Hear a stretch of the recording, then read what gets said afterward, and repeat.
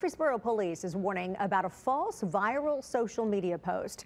It looks like this. A woman posted about how her 20-year-old daughter was almost kidnapped by two men at the Sam's Club. The post goes on to say that both men were caught and arrested. So it is a very detailed story online. However, Murfreesboro police say they have no reports matching this story and they cannot figure out who posted this thing.